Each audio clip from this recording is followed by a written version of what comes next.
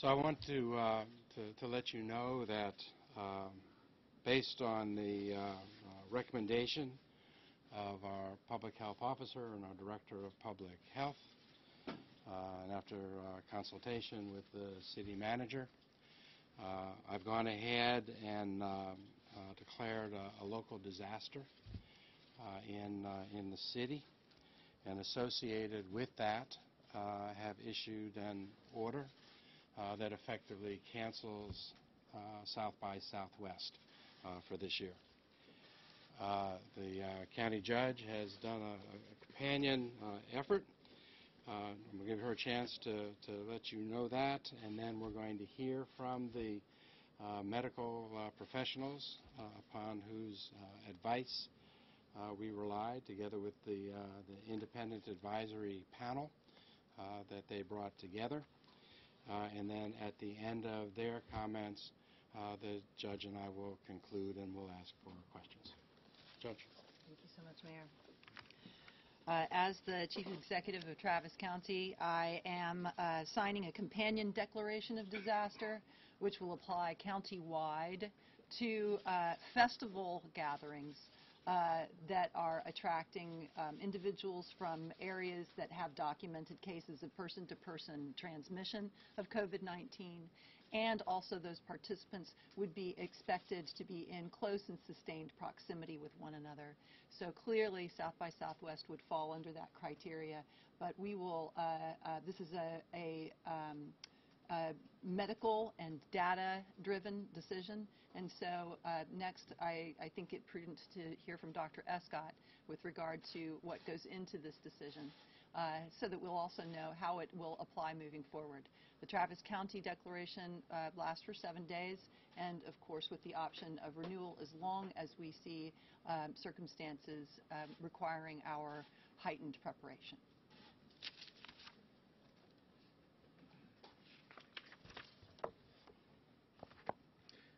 Thank you, Mayor Adler and Judge Eckhart.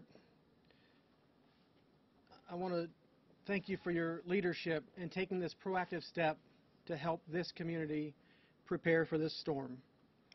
I want to start off by saying that we have no confirmed cases of COVID-19 in Travis County. Having said that, the COVID-19 threat is growing across the United States.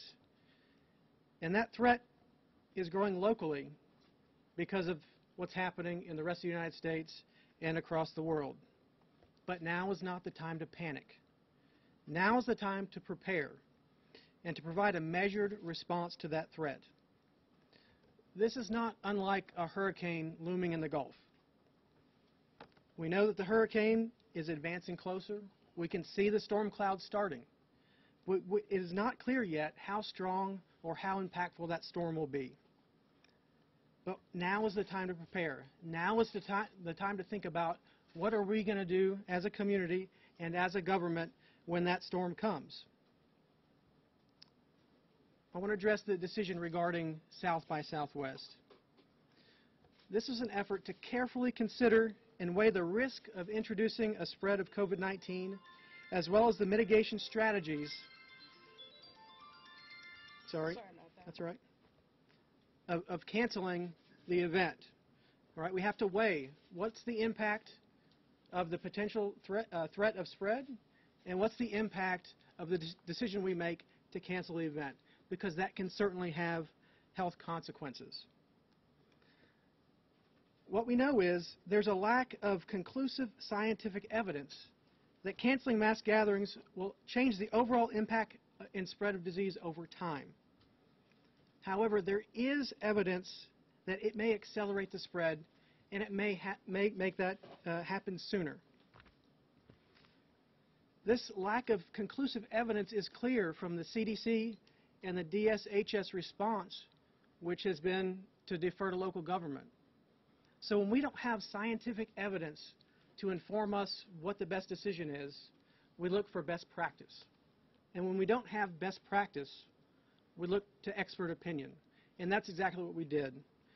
As you know, I formed an expert advisory panel with experts and leaders in medicine from across our city and county. We looked at the options for mitigation. We looked at Are there opportunities to decrease the threat to an acceptable level that would allow us to continue? However, after careful deliberation, there was no acceptable path forward that would mitigate the risk enough to protect our community. That risk assessment was based upon several risk factors associated with South by Southwest in particular. Some of those are the size and magnitude of the event. Some of those were the nature of the venue and what's happening at those venues. When we have events where it's close person-to-person contact, like concerts and those sorts of festival type of settings, we expect people are going to be together for an extended period of time, which increases that threat. Also of concern was the fact that there were multiple registered guests from international locations and domestic locations with evidence of person-to-person spread. That, combined with the fact that this is a high-impact disease and that we lack a vaccine or treatment at this stage, makes the threat higher as well. I want to be clear, this does not mean we need to cancel all mass gatherings.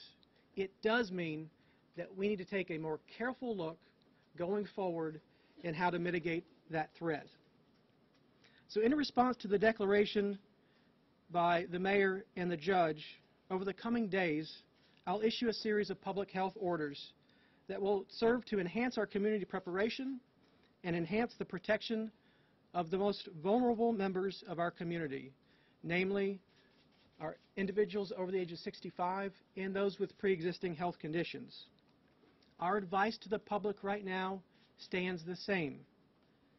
Avoid shaking hands, use a fist bump, use an elbow bump, use a bow, whatever it is, because we know that one of the primary methods of spread is that handshake and then touching the eyes, the mouth, or the nose.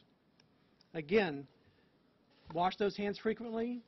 Use hand sanitizer if you don't have availability of soap and water. Don't touch your face with unwashed hands.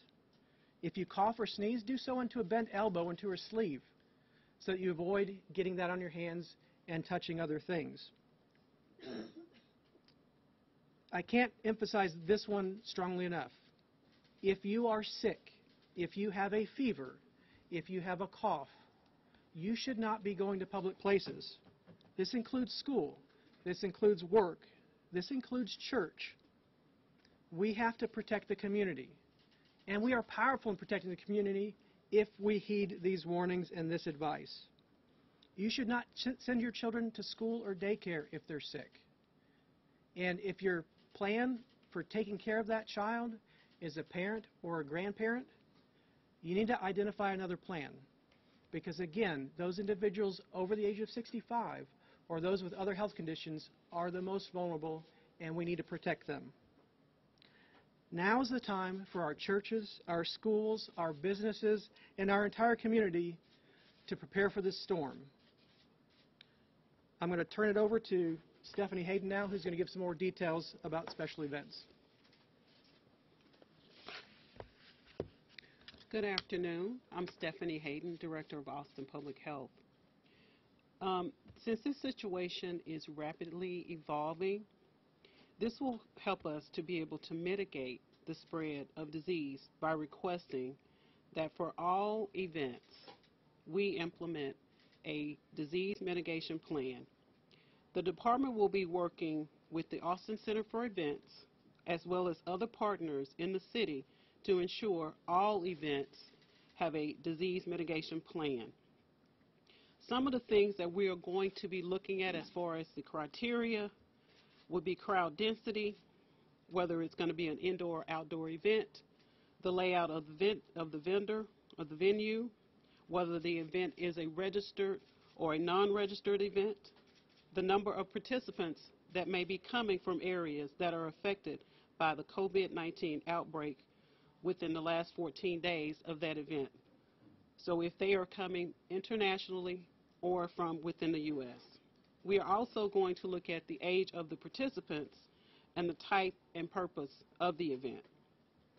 All of these are things that we are going to move forward as we review all of the events that are happening in the city. And because there are dynamics with COVID-19, we will evaluate each event case by case. Thank you. So to wrap up, I just want to reiterate that panic will weaken us. This is not a panic-based decision. This is a decision based on expert medical opinion that we should cancel or discourage festival and mass gatherings countywide that are drawing participants from other areas of the country and the world that have documented cases of person-to-person transmission. We have no documented cases of person-to-person transmission in the Austin-Travis County area at this time. That these festival mass gatherings, if they have participants that will be in close and sustained physical contact with one another during the course of the festival, and that because of the nature of festivals themselves, mitigation measures that are available to other venues, like social distancing or controlled access to the event, simply aren't feasible. So that's what we're looking at. This is data-driven. It's health decision-driven. It is not a panic decision. This is an action being taken so we will be prepared in any event. And I really appreciate all of our community pulling together and doing what our mamas taught us to do. Cover your cough, wash your hands, be a good neighbor, stay home when you're sick. And if you are a venue that is not covered by a permit by the city or the county, stay tuned so that we can provide you guidance as well, so that we can all come together as a community and apply the same standards of care for residents in the city, in any one of our 21 other municipalities, and also in the unincorporated areas of Travis County. Mayor?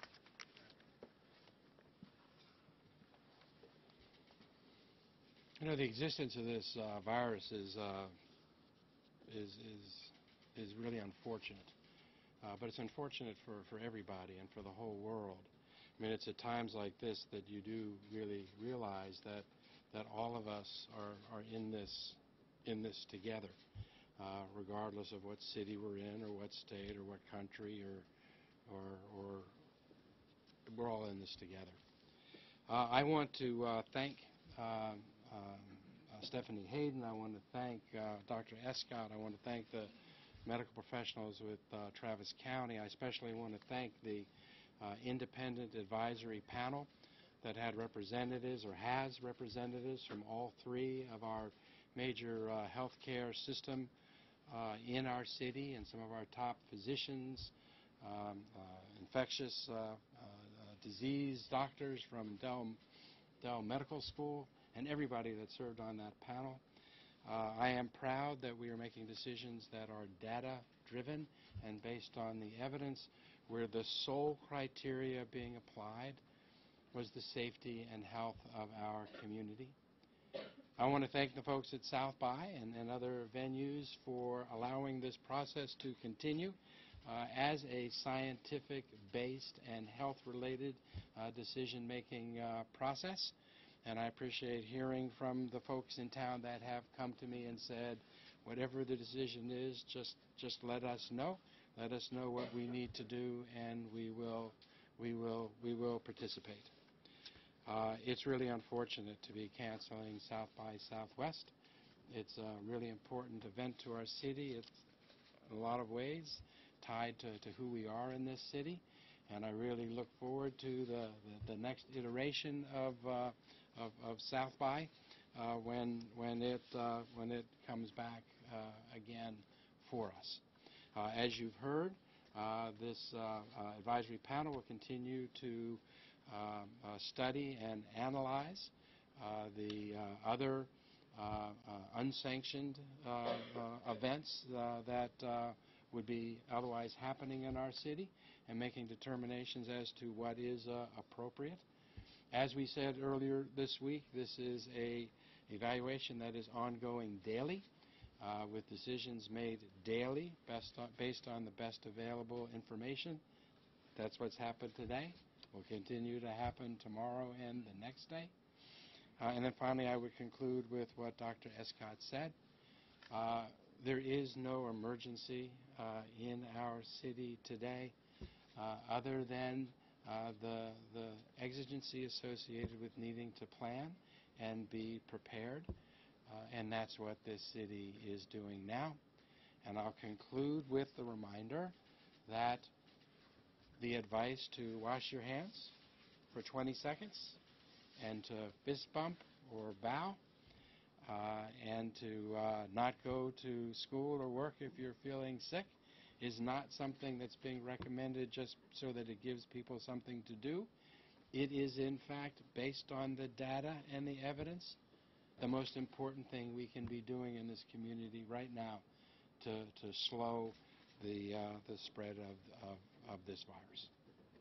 All right, with that said, you have everybody here if there are questions. Can you tell me what's the purpose for the disaster declaration? Does that have to do with, are you looking for funds or something from the state or national funds, or is it just like an administrative tool to make sure that the directives followed? What's the disaster declaration for? I think the disaster declaration puts us in a position to be most prepared on every level. So it would be all of those things and more.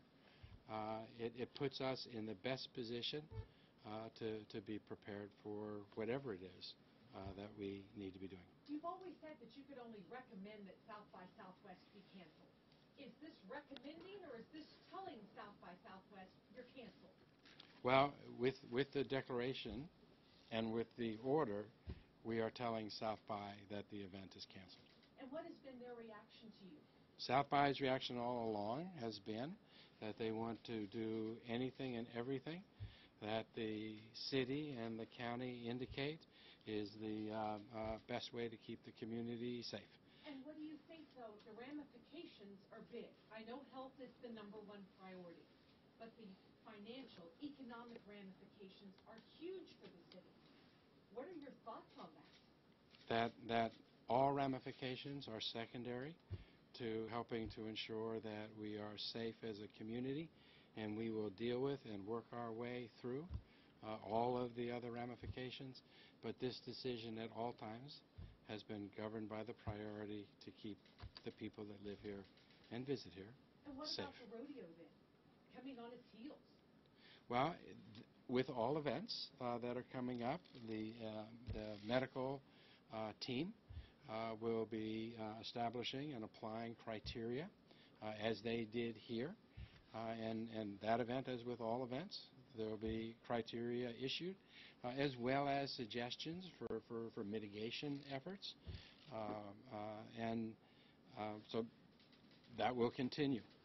And what about the Is anybody else have any other questions, please? Yeah, go ahead. Associated with this disaster declaration, is there a cap on the number of attendees at public gatherings, or the number of how this would affect events that may not be officially related to South by Southwest? So the order that's being issued doesn't establish in the order the criteria to be applied. It was the medical advice that based on the criteria that they have and the mitigation that would be necessary, that this event, holding this event was impossible, was incompatible with that. The work continues. It's going to be continuing on today to identify the criteria or whatever are the next appropriate action with respect to unsanctioned, and by unsanctioned we don't mean bad or evil, we just mean events that are not formally under the South by Southwest umbrella.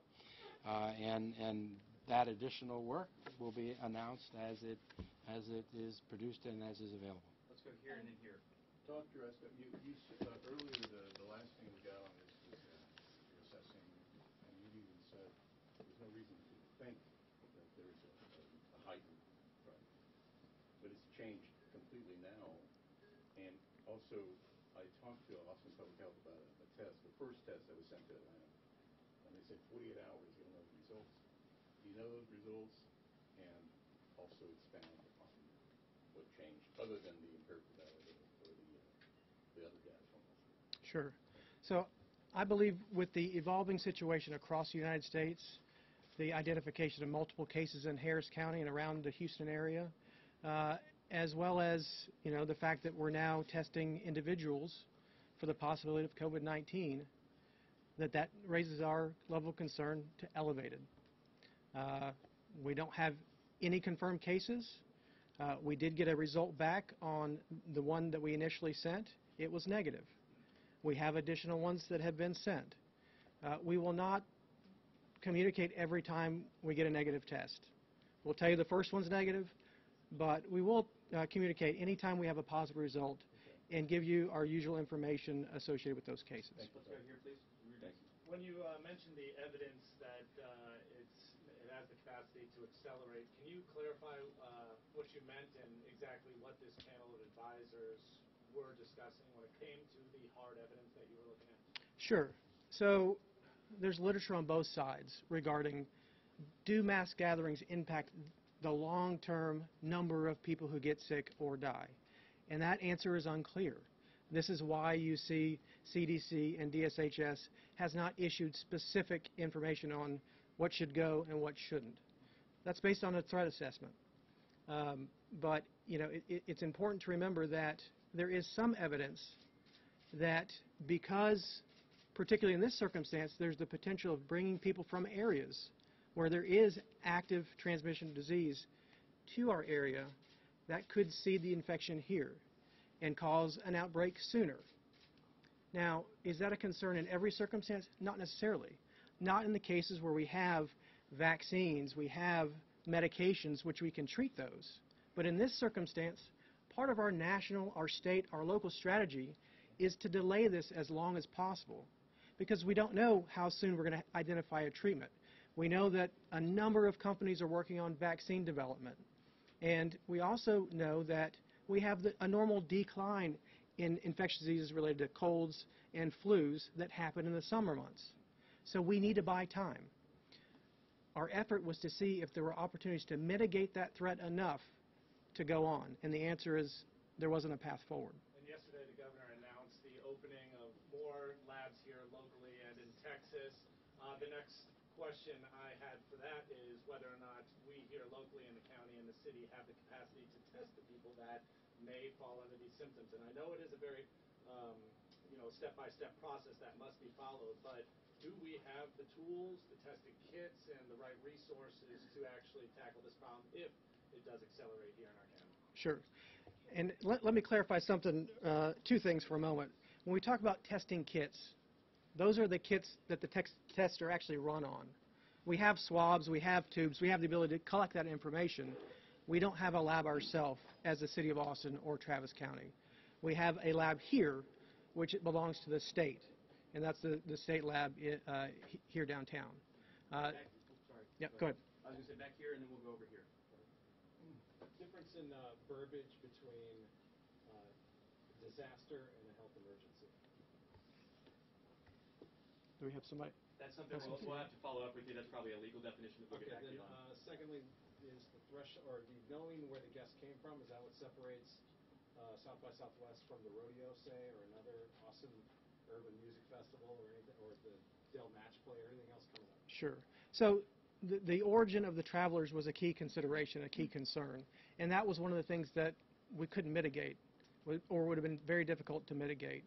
One of the concerns that we had is that many of those individuals would have been placed under control orders or quarantine on their arrival to the City of Austin. Our concern was there was a possibility that those individuals would intentionally violate that control order and come to the event, which is difficult for us to control. So that was a key consideration. If events are local events, like high school sporting events, or events at the University of Texas that use Texas residents only, or the vast majority are, it's a much different threat level. Okay, over here. Do the City of Austin and or South by Southwest have insurance that would cover the cancellation of an event such as this? I can't answer that. That may be another question for law.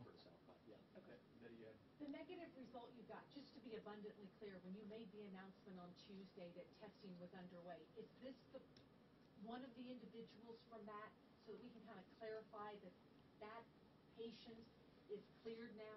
Yes, yes.